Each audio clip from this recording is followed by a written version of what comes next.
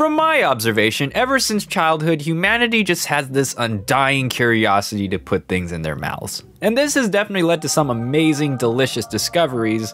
Other times, though, well, we can't all be winners. But that is why I have no doubt that what we consider food these days is mind-blowing. Like, I'm not talking about this little dot of foam topped with gold specks that cost $10,000 as an entree. I'm talking about food or edible things that was probably discovered by accident via aliens or pure survival, because otherwise, why would anyone try to eat this? Like, imagine you were walking in the forest one day and this giant spike ball almost lands on your head, cracks open, and there's this foul stench coming from it. Would your first instinct be, ugh, it's disgusting looking. I wonder what it tastes like. Well, apparently someone did, and that is why durian is so popular in Asia. Durian is one of those foods that is definitely of an acquired taste. Either you love it or you don't. My dad loves it, my sister and mom don't. I am somehow in the middle, I'm not sure how that works. Like, I think it tastes fine and good, but I can also agree with the other side that it does smell like hot garbage soaked in gasoline. The meat's also not the most aesthetically pleasing thing to look at either. Whenever my dad buys some and brings it home, it's very obvious. Poisonous food is also really fascinating to me. Like, before we had all of this science to tell us what was safe and what wasn't, how did people determine things before? It's not like they could just go on their phone and check Reddit. So is it like trial and error? Delectable tea or deadly poison? What if this food taster guy just died eating that mushroom only because he was deathly allergic? Or that mushrooms are truly disgusting and should be avoided at all costs? All I know is that I definitely do not want to have that guy's job. Yeah, so the last guy died eating this thing, but we need to rule out allergies as the cause.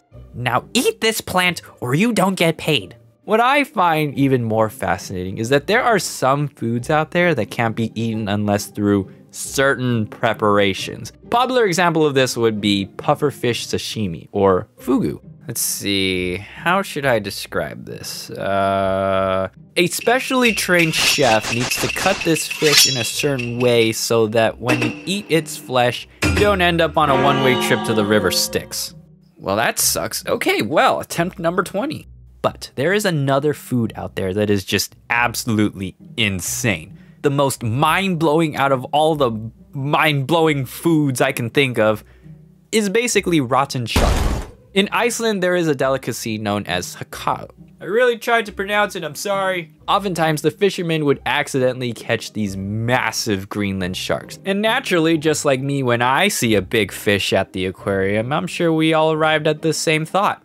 Grilled or steamed? I mean, after all, it would be a huge waste of all that meat. But the thing about Greenland sharks is that their meat is super toxic. So the way they get the toxins out and make the meat safe to eat is by letting it hang out in a cellar to rot for 6 months. Okay, well actually, according to this website, it ferments for 6 weeks first and then left out to dry for 6 months. And that's all there is to it. I'm more curious as to how versus the why. Like, how the heck did they stumble upon this fun little idea? How did they figure out that letting it rot makes it safe? But more specifically, how did they figure out the time needed?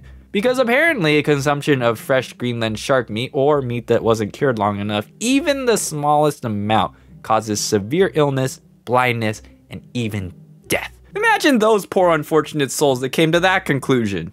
Oh, yeah, it needs to sit out longer. Also, I forgot to mention that the meat is dried because otherwise the texture is mushy.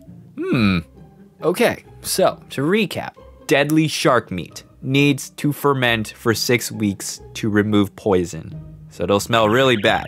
Then needs to dry for half a year in order to make the texture more pleasant than mushy? I don't know. After seeing all that it requires and all the tragedies that probably happened along the way, at some point early on, I would think, you know, maybe we just shouldn't try to eat this at all. But no, even in the face of terrible illness and death, it was by sheer force of will that humanity will find a way to eat this thing. Hashtag worth it. Is it though? Well, as one of the healthiest foods to come from Iceland, Apparently, yes. It's just crazy though, like from stinky, deadly meat to stinky but healthy meat.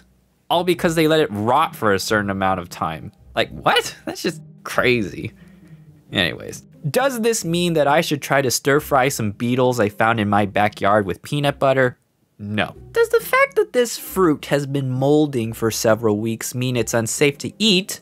Or am I onto something amazing? Most likely a trip to the hospital. The point is, I'm probably not brave enough to try to discover some new method of making food. Heck, most I've ever contributed to the culinary world was mixing sriracha and vanilla ice cream. It wasn't that bad. But now that we are in the holiday season, maybe we should take some time to appreciate those that came before us, that risked their lives. Not just the scientists, but let us also be thankful to all those nameless Joe Schmoes that accidentally drank curdled milk and other spoiled stuff that would eventually give us the things we enjoy today, like pizza, bread, kimchi, and rotten fish. To all those brave souls who had complete disregard for the potentially hazardous outcomes, we thank you. What is the weirdest food you've ever eaten? Put it down in the comments below. Yeah, I know there are some pretty gross stuff out there. Like people, I think at some point were eating placentas and poop and I was just like, no, I'm not putting that in the video.